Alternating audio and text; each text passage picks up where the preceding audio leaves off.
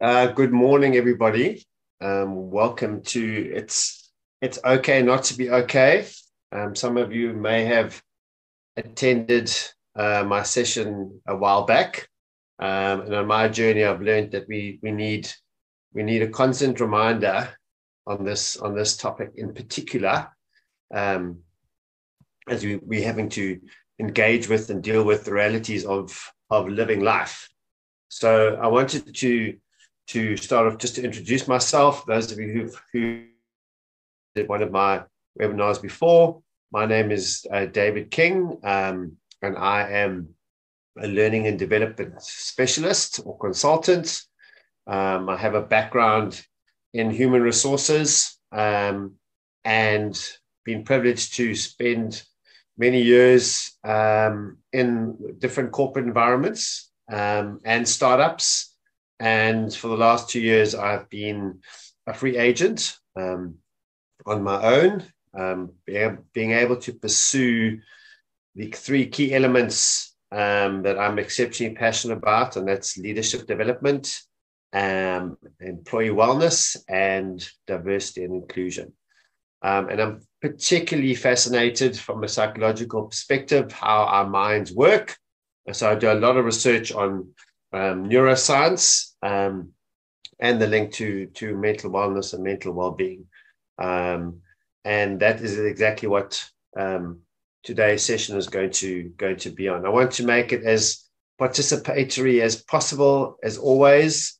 So please pop any questions you have in the Q&A. If you are able to unmute, I believe the functionality is not available, but if magically you can, please unmute and ask any questions. So I'm going to pause from time to time just to reflect on the content and maybe to reflect on some of the questions. And then at the end, I'll have a full-on Q&A. So please feel that you are able to ask anything, and that this is a safe environment to share and unpack. I know you don't know everybody, but first of all, I'd love you just to pop in where you're coming from. It's always nice to see the length and breadth of participation across the country, and then we're going to get going. So let me start with my presentation while you pop in your locations.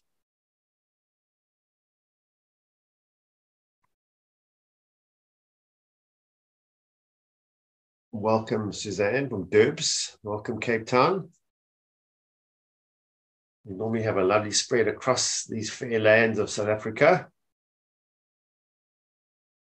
We've got a full house today. That's fantastic. So it just shows you that the need is great and you're not alone. And that's an important message for me to share today. Welcome, Tanya.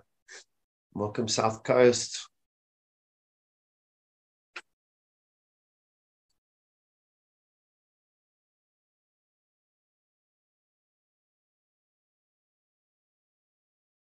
Right, let's get going. So that's the title of today's webinar. And as you may have experienced a previous webinar of mine, I'm a great believer in taking content and making it applicable. So as much as we could get lost down rabbit holes of academia, it's really about what can I use or take away from today that can help me cope in this crazy world. Because really, we need to talk more up this language of not pretending everything's okay when it's not okay. Because I'm sure you have a long list of current frustrations and challenges and pains and sufferings, and yet we have to carry on. So see it as I often say, see today's session as an opportunity to tackle some tools and tips and techniques to cope and survive in this crazy world. There's no magic wand. That's my favorite statement. There ain't no magic wand that's going to fix everything. We're not here to fix anything. We're here to unpack some solutions to how we can continue without curling up into a little ball or giving up the eternal hope that we strive for. I'll start with this slide because I think, once again, some concepts get hijacked, and mindfulness is a term that has definitely been hijacked and overcomplicated. It has been around forever. It is not, it's just become trendy. And the best description I've ever come across with regards to mindfulness is being here, being now, being in the moment. For me, that means it's when I'm doing something that is helping me not to be stuck in the past or lost in the future. Okay, I'm going to repeat that. So mindfulness is being here and now, or doing something, even if it's a moment in time, that stopped me from being stuck in the past or being lost in the future. So I'm going to bring that theme through as we discuss a lot of elements today.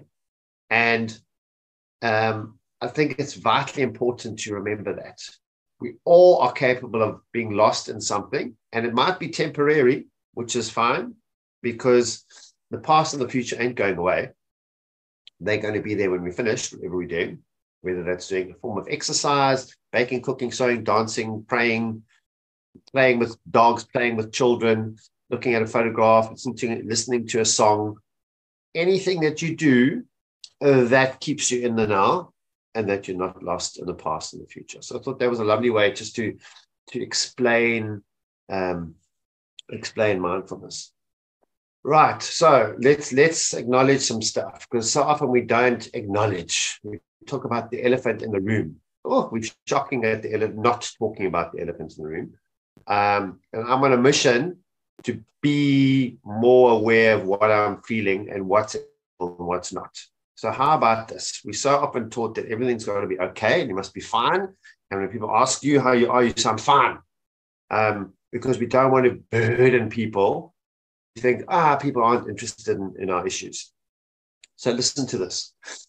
You're human, okay? So it's normal to be sad from time to time, to not have your life together or to have everything together, to feel unsure, confused, or conflicted, to feel ugly, having a bad day, to feel unprepared or disappointed in how things have turned out, to have a tough day, to not be always jolly and happy, to fluctuate in weight, to be more productive in some days and less in others. So this is what being human is all about. Okay, so we have good and we have bad days. So when we have a bad day, it's to acknowledge I'm having a crap day.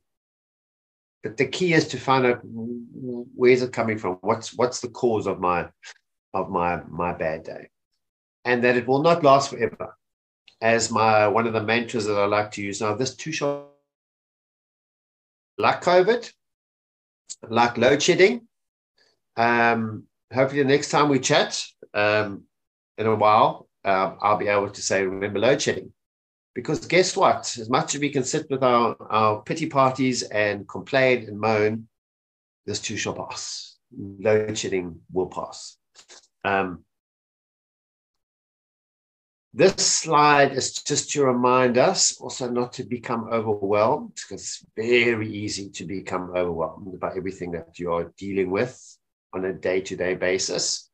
Relationships, finances, for example, biggies that we deal with from psychological perspective. And if you look at this image, we tend to focus on the expectations of where we're supposed to be and what we've got to get through. And it's a mammoth hurdle or mountain that we need to approach. So shifting our mindset, as to the little image on the right here, is to focus on one step at a time. And you've heard this numerous times, but we don't practice it because we get caught up in anxiety. And what does anxiety do? it robs us of the mindfulness, being in the moment, and forces us to be lost in the future instead of being here and now. There's wonderful, wonderful research on this concept called contradiction. Okay. So we have all been brought up in a society where we've told that contradiction is wrong. It is unnatural. It's uncomfortable. It's not how it should be. Well, you just have to look around you. You just have to maybe do some reflection and look back and do some hindsight and maybe look around at nature. And what do you see? Contradiction. So contradiction, another way of saying it is this paradox of life, is realizing that you can have conflicting or opposite things happening at the same time in your life. So we can feel both joy and sadness. We can feel anxiety and excitement. We don't have to think that everything's got to always run smoothly, or the polar opposite, everything's got to run not smoothly. You can have confliction, and confliction is normal and is natural. So that's why I love this word, acceptance of contradiction. Okay, so we could spend much further, but I just wanted to introduce this concept that maybe we can tackle in another webinar, because it really is insightful. It is really interesting. But for now, I just want you to acknowledge that we need not fear contradiction, and it's okay to have contradicting feelings, for example, at the same time, which we're going to look at now. So I'm going to tackle the feelings issue. And on that subject of contradiction, it's about the ebb and flow. So as we know, we have 4 official seasons: spring, summer, autumn, and winter. They are all necessary. We may prefer some seasons over others. At times we may wish to avoid, or we don't enjoy, or we don't want to even participate in a season, but we don't have any control over that, do we? So as with nature, there are seasons, and as with our existence on this earth, we're going to go through seasons. So instead of fighting it or not acknowledging it, we have to sometimes accept, well, I'm going through a bit of a winter spell, or I'm going through an incredible spring or summer spell, or I'm feeling iffy. It's autumn. And if we unpack each season, we realize it's completely necessary and normal and natural. We can bring the psychology of why it's got to happen. So do you see how it's just shifting your attitude or your mindset to how you approach, or to how you see the seasons? And I bring this into all my trainings, my presentations, and you would think we shouldn't have to, but we do, to remind humans that they're human, because we get lost in the complexities of life and these ridiculous expectations and comparisons. And that's another whole topic to talk about, comparisons and expectations. But at the end of the day, we are human. And what does human mean? Human means that we are going to go through pain and suffering, and we're going to go through hardship, and we're going to have good days and we're going to have bad days. And that nothing external, as much as we want somebody else to come along and to help us and to restore us and to fix us and to make us better, that's not going to happen, because it's all about inner work. So before I stop and look at some chats or Q&As, I want you to pop into the chat whether you believe wisdom comes with age. Just say yes or no. Don't overcomplicate it. Does wisdom come with age? Say yes or no. Pop it in the chat, please.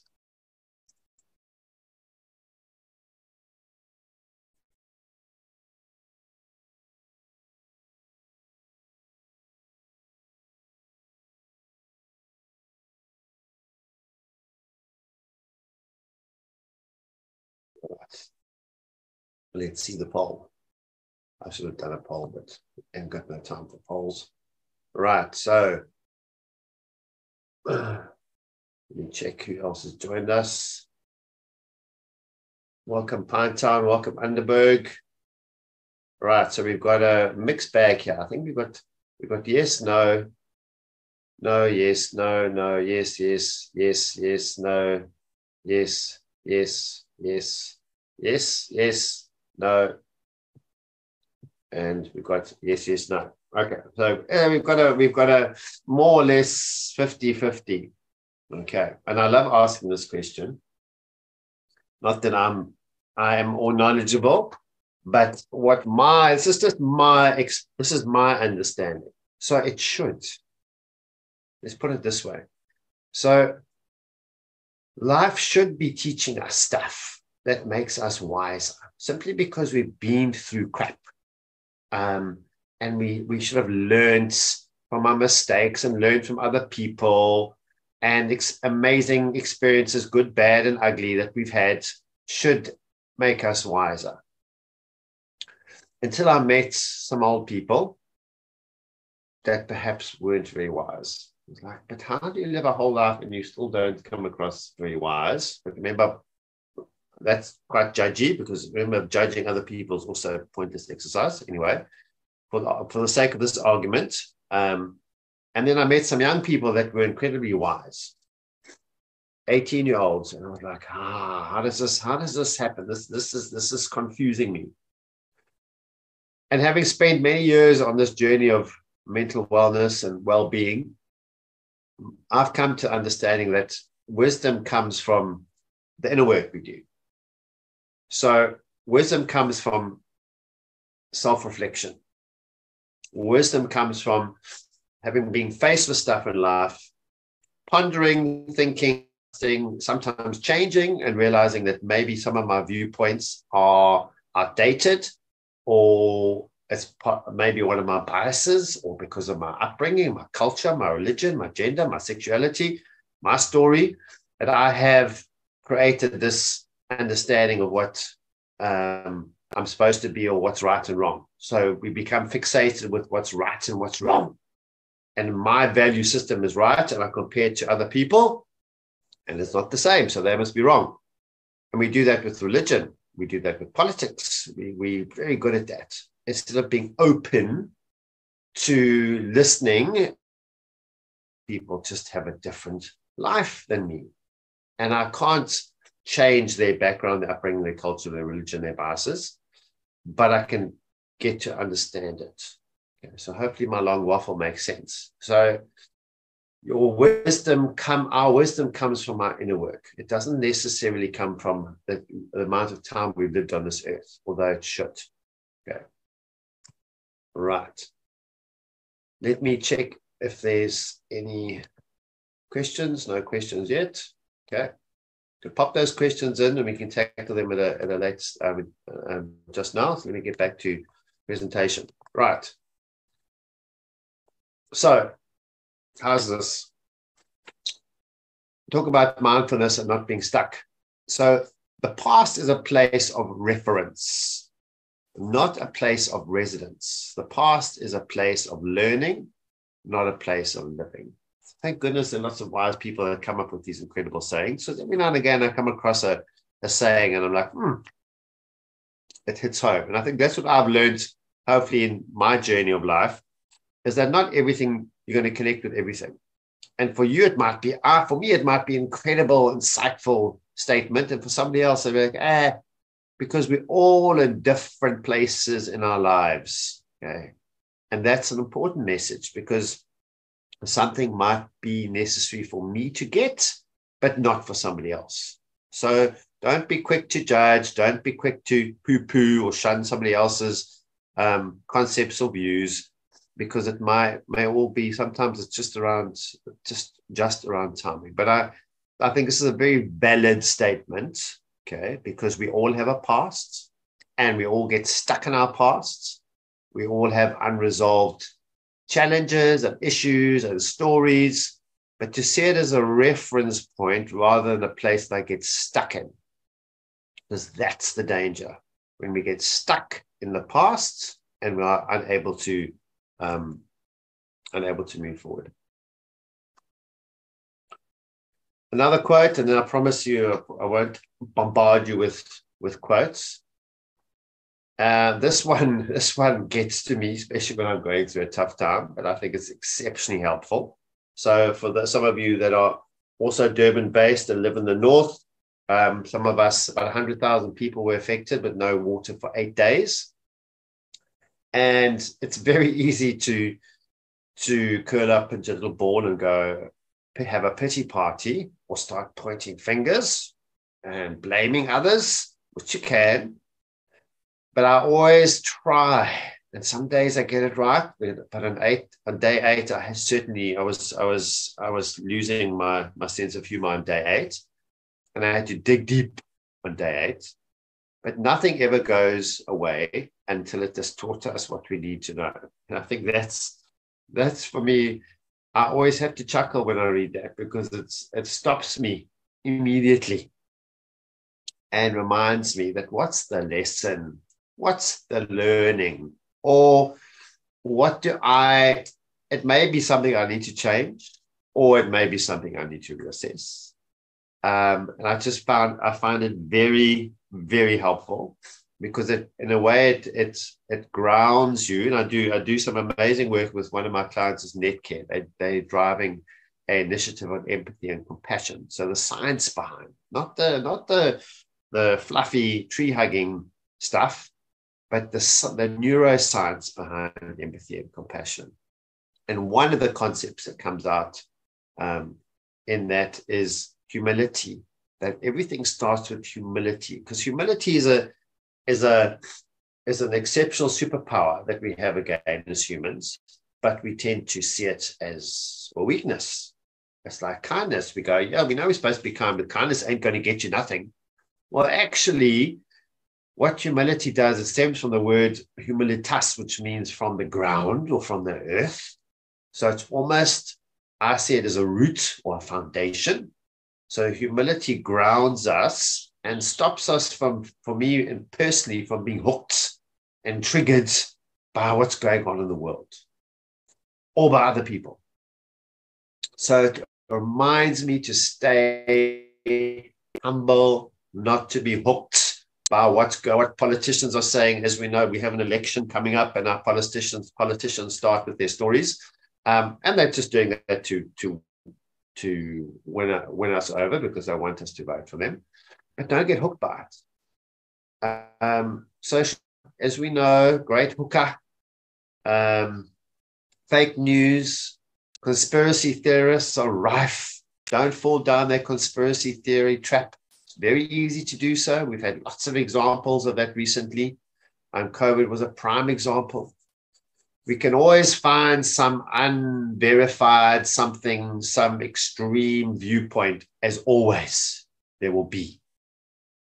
But humility is not going to let you fall down that hole. Okay, because it's going to ground you and make you assess whether going down that road is actually going to be good for your well-being and your mental health.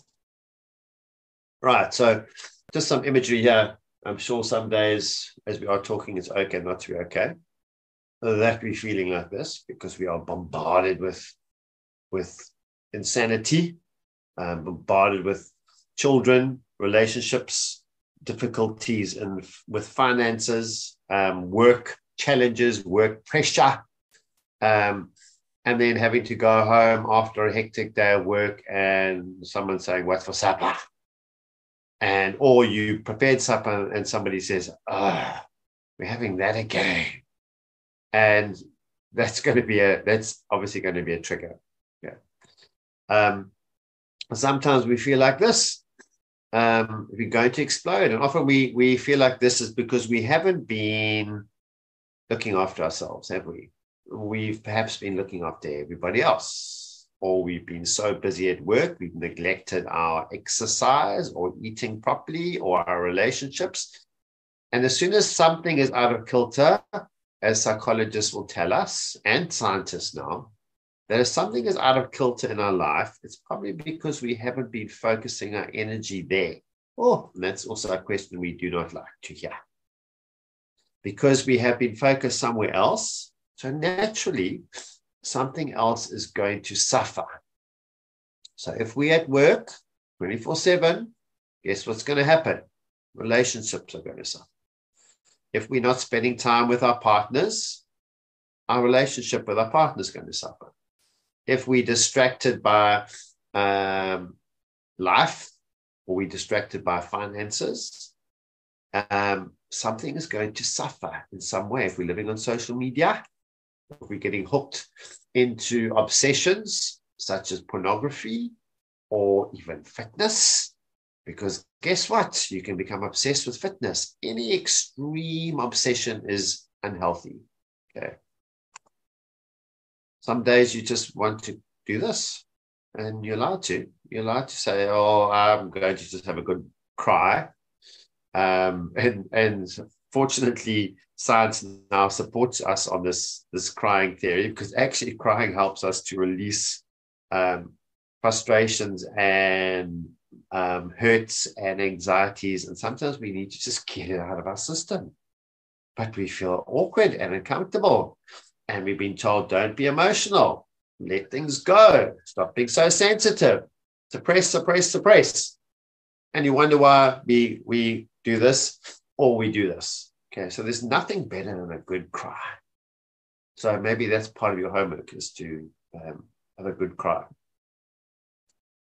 Feeling down in the... Oh, we've got lots of valid reasons, don't we, as South Africans? Whoa.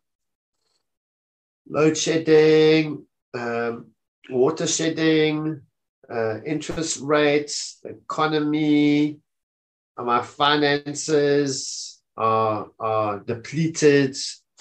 We're told all the time South Africans are terrible savers. So what's our answer? We go, obviously we're terrible at saving because we ain't got no money to save. So that's a reality. That's a reality. How do you carry? How are we supposed to carry on?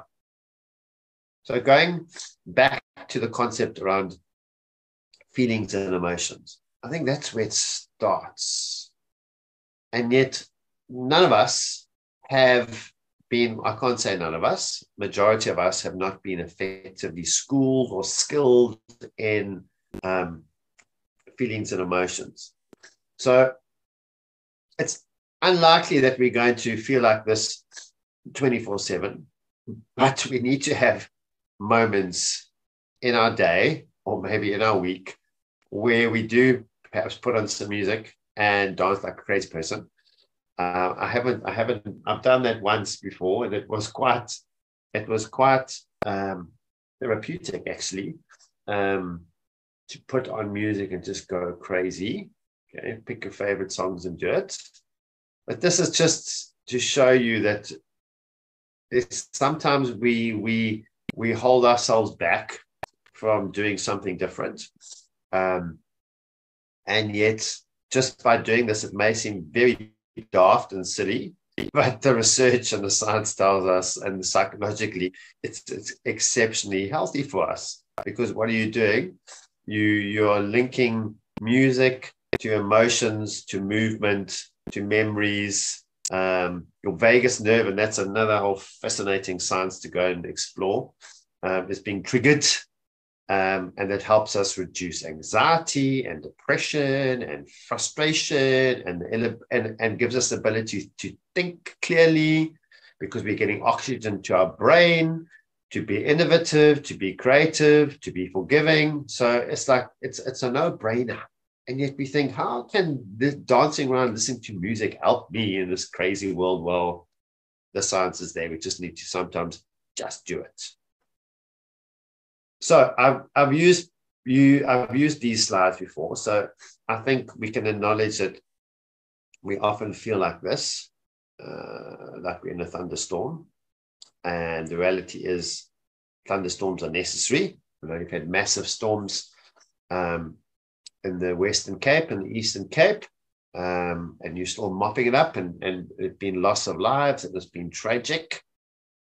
And yet, if we're not talking about global warming, it's often necessary, because when storms come along, what do? They cleanse, they clean, they wash away, they bring relief, they bring rain.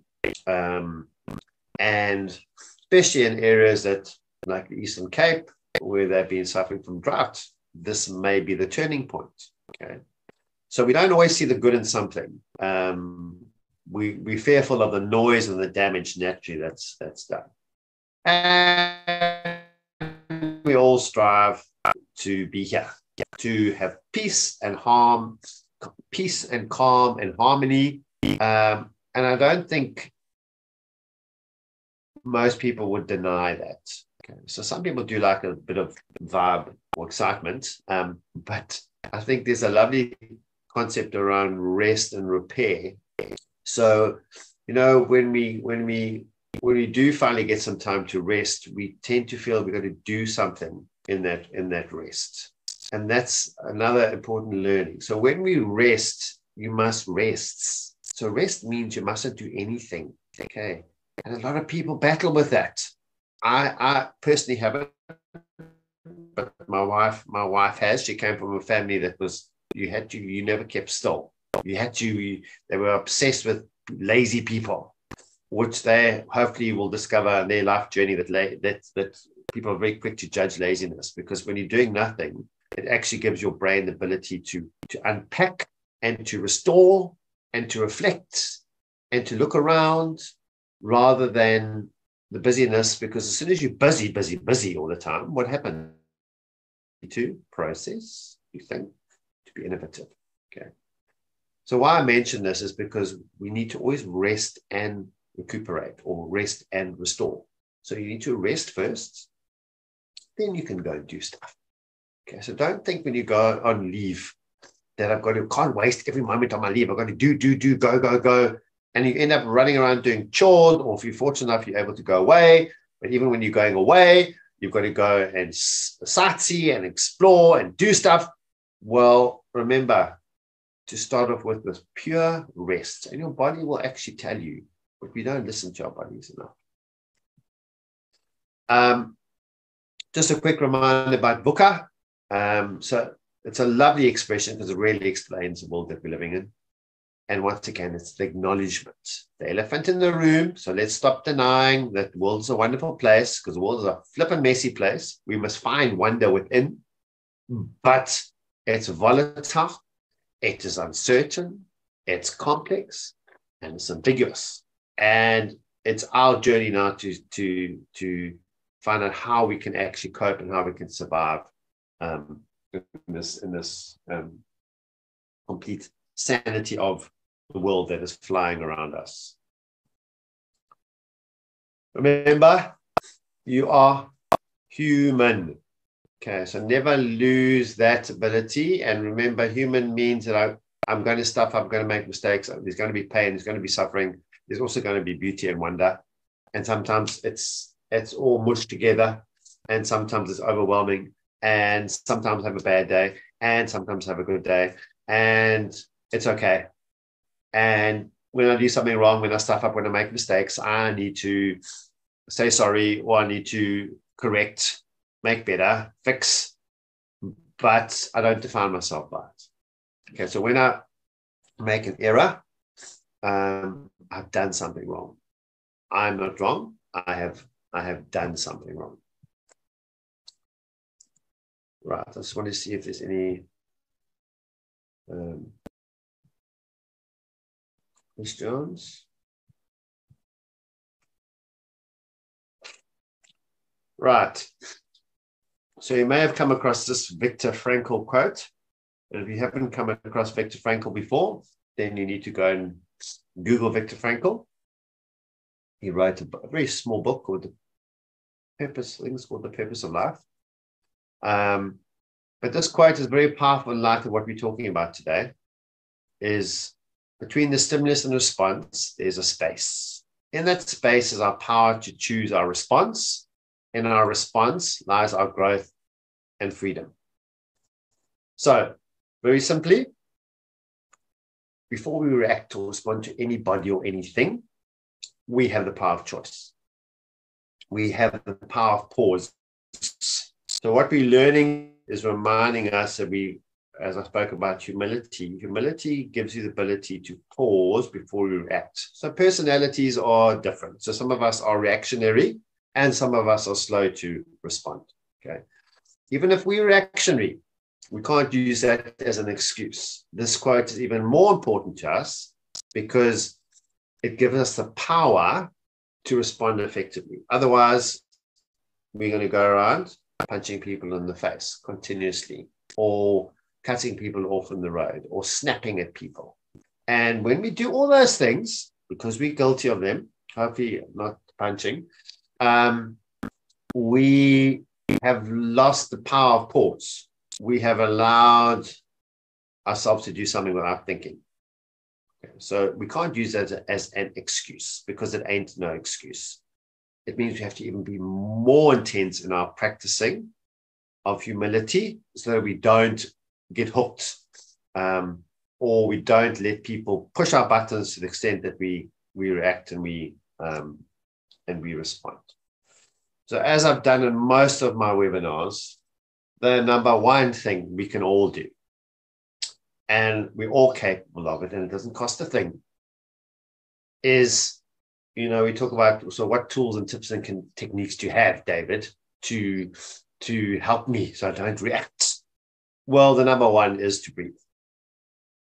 Remember what I said, everything that we talk about today, I want you to think of it as, how do I take this and apply it in my life, at home and at work, with my colleagues, with my line manager, with my clients, with my customers, with my children, with my mother-in-law. It can be used in all those environments. It's not for one particular space.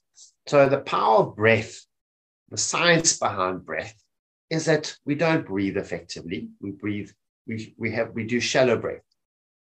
And what happens when we do shallow breath is that we don't get enough oxygen into our body, and we have stale air in our body. And when we breathe effectively, so when we take in a deep breath, and the lovely way of doing it to practice is, as you take in a deep breath, put your hand on your stomach and push your stomach out. So picture yourself, because we work wonders with imagery, most humans. So as you breathe in, push your stomach out and fill it with oxygen. And as you breathe out, imagine that you're pushing your belly button up against your spine. So you're getting rid of the muck in your stomach and you're exhaling. Now, why that is effective is because what oxygen, and what does that do? Think about being reactionary. As soon as we breathe deeply, we lower our heart rate. And guess what that does? It calms us down. And we get oxygen into our brain. When we're reactionary, when we hit people, when we cut people off, when we snap, it's because we don't have enough oxygen in our brain and we become stupid. Yes, we become stupid. That's why we do the things that we do.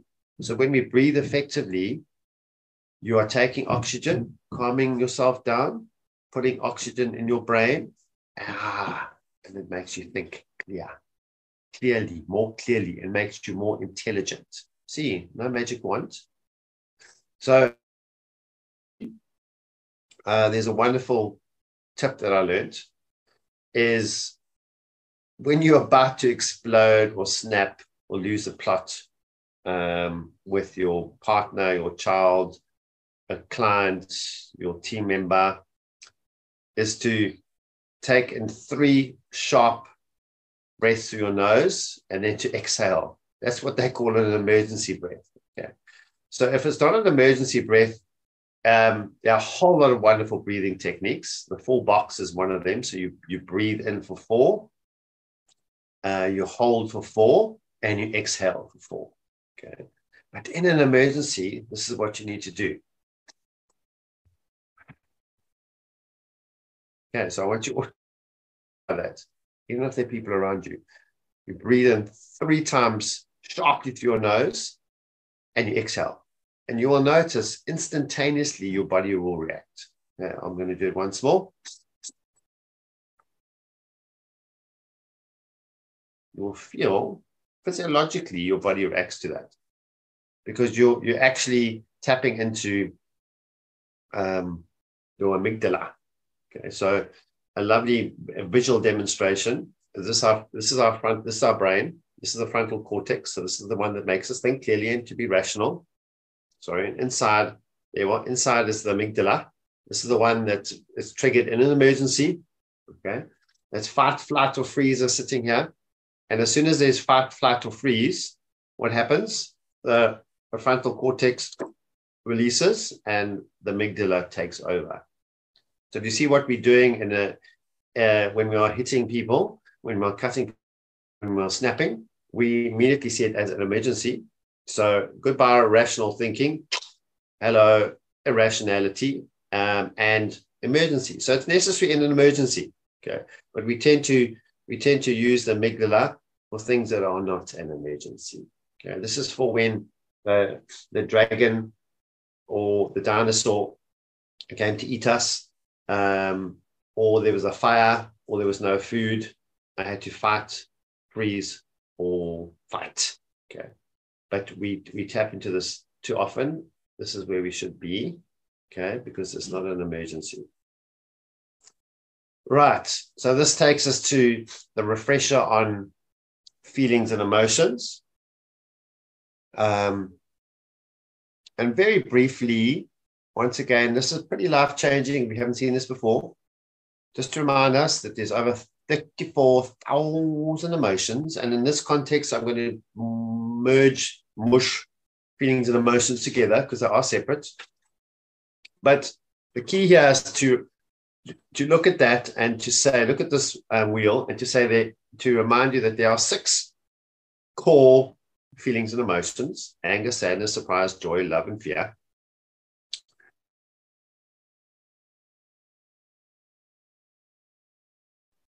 They are feelings. And every other feeling comes from those 6 core. So you can actually track your feeling back to those 6 core. Okay. So the first step when it comes to feelings and emotions is to name it. So going back to what I said earlier, you're allowed to have contradicting feelings within an hour, within a day, in the same moment in time. We don't have to hang on to one. But we don't tend to spend the time naming it. We don't spend the time sitting and acknowledging what a feeling is. Because if you don't name it, you can't tame it. Okay? So it's good to not judge feelings. That's the first. Don't judge a feeling. Just say, hello, who are you? What are you? Let me name you. And then, excuse me, or feeling as a visitor. The feelings do not define you. They are not facts. They are feelings. Okay? They're necessary because what are they? They're little reminders, little flags that something is up. Good, bad, or ugly. So if you see them as visitors, they come and they go. Because if you hang on to them, that's when it becomes problematic. That's when it affects us psychologically and physically. Okay? There's still people out there who believe that feelings don't affect you physically. You need to go and do some research. Okay? So we know they affect us psychologically and physically.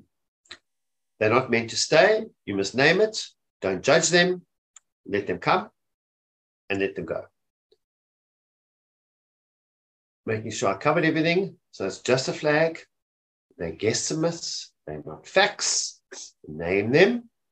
Then our responsibility is to go and explore and to go, where is this coming from? Why am I feeling irritated? Why am I feeling anxious? Why am I feeling frustrated? Where is it coming from? Let's go and find the reason where it's coming from. And then once we do, and this is also a journey, is to then let it go. Okay? And a really helpful phrase is to rephrase, to say, I feel whatever. I feel angry. I feel irritable. I feel frustrated. I feel ignored. I feel hurt. I feel frustrated. Instead of saying I am. You tend to say I am anxious. I am angry. I am frustrated. No, you're not, because you're not a feeling. So it might just be rephrasing, but psychologically by rephrasing, you're separating yourself from the feeling. Okay. So always throw in the feel. And don't judge people by feelings. Don't fall into that trap. We're all guilty of it. We say, oh, that person's such an angry person. That child's such a shy child. No. They're not a feeling.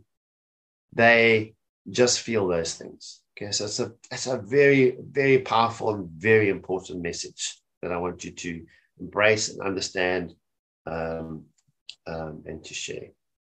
And then to help us on this journey of it's okay not to be okay, it's remembering that mindset is everything. And this isn't complicated. Okay, there's beautiful research done by Carol Dweck and others on fixed and growth mindset. And I see out there's other terminology being used, which is fine. Okay. But really, at the end of the day, we have a choice of whether we growth mindset isn't being positive and everything's okay. Growth mindset is acknowledging the realities that I'm in and what now? What choices do I have to deal with the crap? What choices do I have about load shedding, about relationship issues with my child that's got ADHD, with my partner, with my mother-in-law, with my colleague, with my work levels, pressure? I have choices. As much as I don't want to acknowledge that, accept that, I do. Okay. Whereas fixed mindset is very limiting. Fixed mindset is woe is me, the pity party. I'm in this situation. I can't change. It's my background, my upbringing, my circumstances. Life is unfair. I can't believe this is happening to me. Finger pointing. That's the mindset. As soon as we finger pointing and we're judging other people, that is a fixed mindset. Okay. Growth mindset is I'm a human. I'm fallible. I fail. I make mistakes, but I can grow. I can change. I can learn. I need. So fixed mindset is woe is me. I can't believe this is happening to me. Load shedding. And growth mindset is, about this load shedding. But what can I do? What options do I have? What can I do to make my environment better? You see, you're just shifting the language. You're just shifting the concepts. Okay. And then what I found visualization is really helpful. This is perhaps foreign to many people. And a lot of people have tapped into doing meditating. Some people battle with it and battle with it because in meditation, the thought is that you've got to clear your mind. No, it's not possible to clear your mind. You have to teach your mind to receive things and then let them go. Okay, but all visualization is thinking through something or removing yourself from the situation that you're in. So we can't. Let me just give you an example. So for me, to give me energy, I like to go outside. I like to go to the beach. I like to put my feet in the sand and go and have a swim. And because for me, swimming is you're being refreshed. And sometimes if the sea is rough, it shakes you up and spits you out. Just a human, and it's just a speck. And I mustn't be overwhelmed by life because I'm part of this journey anyway.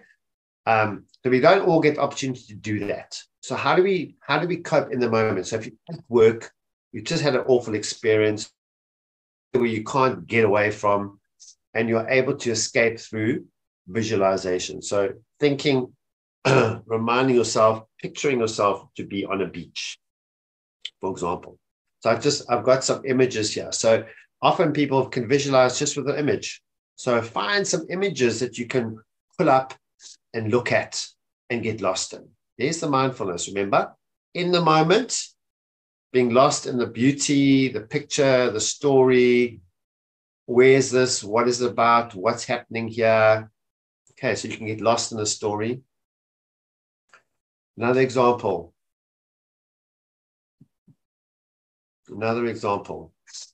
Nature, animals, depending on who you are. Some of us like images that are creative or mountains or scenery or complexity and design. That's about finding our own story. Okay, so that's just another technique that we can use to help us in that moment where we can't get to where we want to go. We can't go and exercise. We can't go and bake or cook or sew or do something creative because we're sitting at our desk. So what can I do? I can breathe. I can escape through some imagery. I can write. It's also exceptionally powerful from your head and on a piece of paper. Once again, don't judge it, because a lot of people don't write because they judge their writing. They make it a chore. They go, but I don't have a book to write in. Or what must I write? I don't know what to say. No one's coming to check. No one's coming to ask you to read your thoughts. Okay? It's your thoughts, and you'll be amazed. I think we all are inner writers. We all are inner authors. But once again, we think we're not competent enough. No one said you're going to have to publish your writings, okay? But it's very therapeutic, because sometimes we can't express verbally how we're feeling, but we can express it through writing. Okay, so reminder, remember, you are human. And I wanted to end off with this quote from Brené Brown. Some of you may have seen it before, and if you follow Brené Brown, you will know it well, because I think it really helps on this "it's okay not to be okay" journey. There are no rules. There are no rules. Okay, we have to all find our unique path and our unique story, and we have to often, because that's something that we shy away from, awkwardness. But awkwardness is telling you something. When we ever feel awkward about anything, it's telling us something, like feelings. It's saying, something's up. It's a little flag. And what do we tend to do? We withdraw. No. We need to lean in to find out, why, David, are you feeling awkward about this situation, this person, whatever? Because the answers might very well be in the leaning into and going to find out. Okay. The second part is to stay brave. Very important. So bravery isn't owned by some people. We tend to go, but I'm not a brave person. I'm not a courageous person. Okay. We all are. Okay. So it's innate in us, yet it's a skill. Okay. Like empathy and compassion. You can learn it. You can get better at it. So bravery means, in this case, I'm brave to venture and to try new things and to do something I haven't done before, and to stop with all these rules. Sometimes I have to bend rules. Sometimes I have to create rules for myself, or break rules, other people's rules. Okay. And then finally, to stay kind.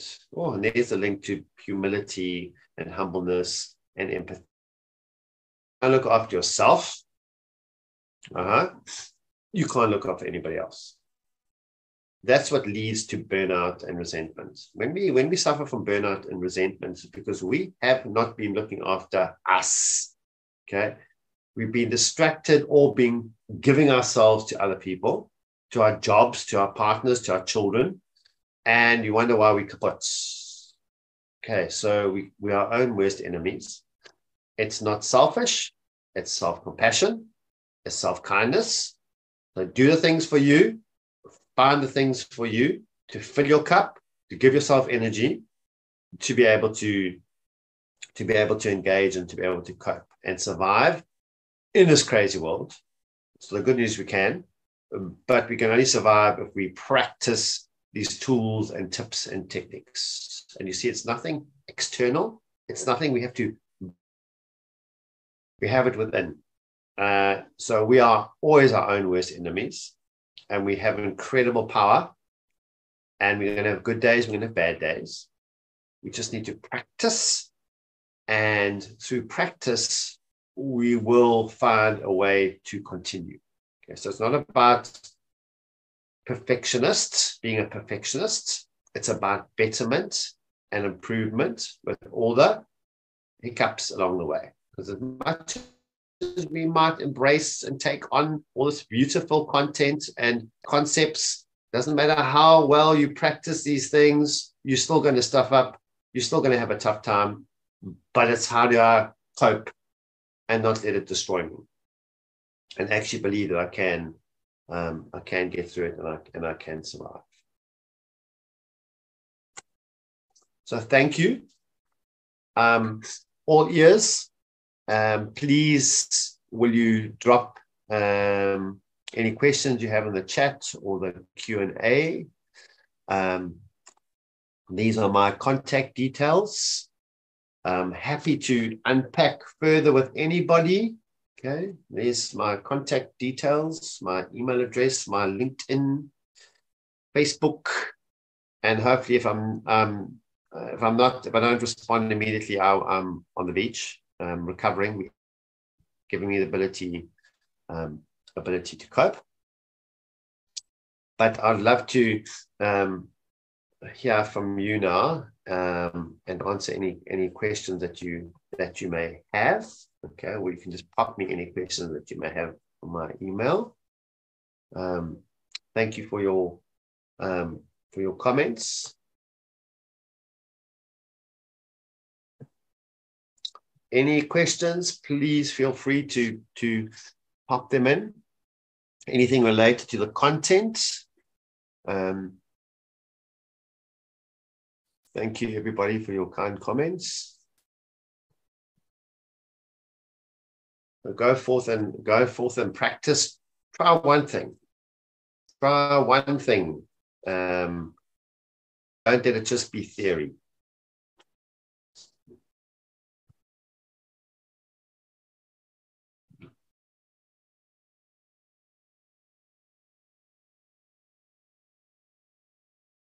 Thank you, everybody.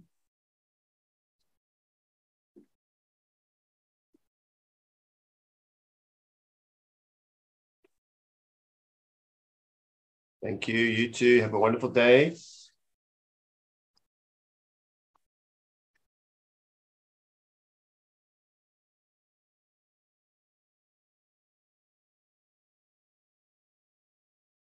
Thank you for your kind comments. Pleasure, pleasure, pleasure.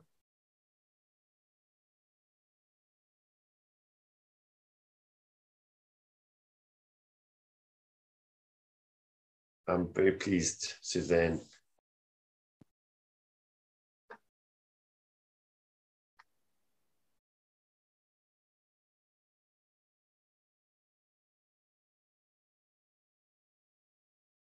Thank you, Jan. Good, Jan.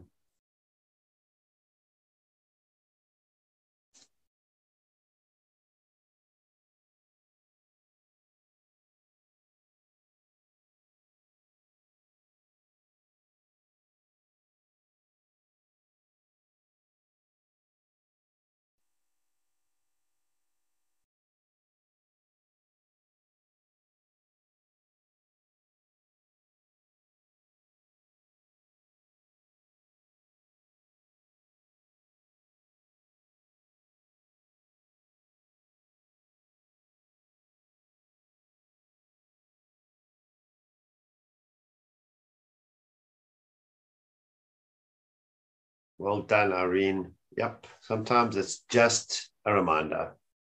So often it is. We know the stuff, we don't practice it.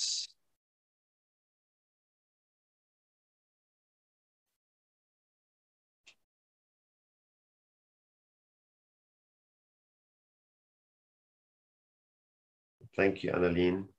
Thank you for taking the time to attend, because it's so easy not to attend these sessions.